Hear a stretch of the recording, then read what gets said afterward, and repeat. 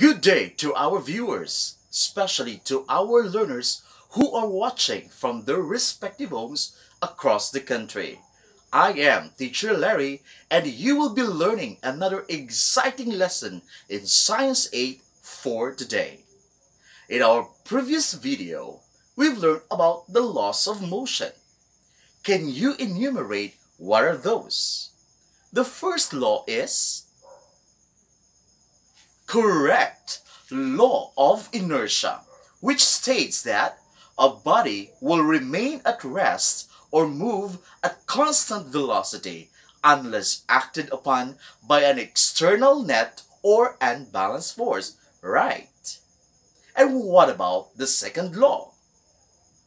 Wonderful! That's the law of acceleration, which states that the acceleration of an object is directly proportional to the magnitude of the net force acting on it and is inversely proportional to its mass.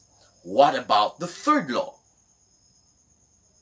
Perfect! Law of interaction, which simply states that for every action, there is an equal and opposite reaction. Wow, you seem to be so much acquainted with the lesson. And today, after this video, you are expected to identify and explain the factors that affect potential and kinetic energy. The word energy is used very often in our daily life. In science, there are many forms of energy. However, this video lesson shall only focus on the potential energy and kinetic energy. Energy is the ability or capacity to do work. Consider an object lifted to a certain height using a rope, elevated the object from the ground.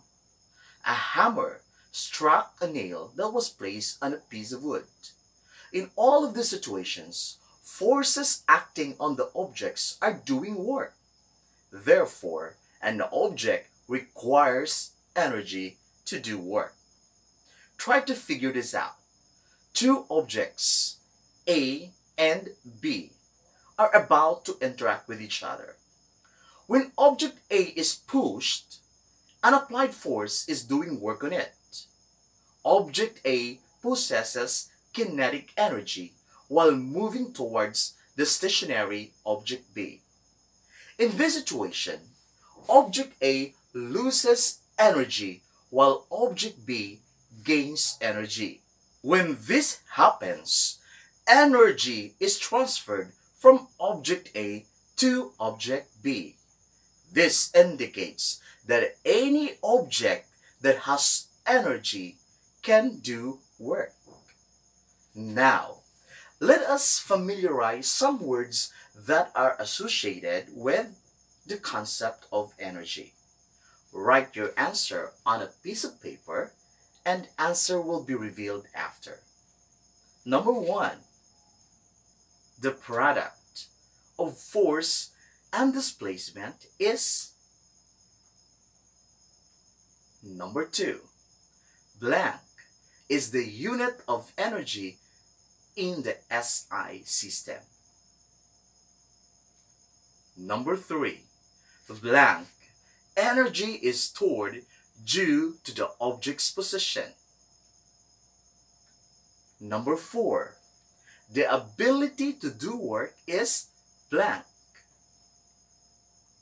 And number 5, blank energy is associated with motion.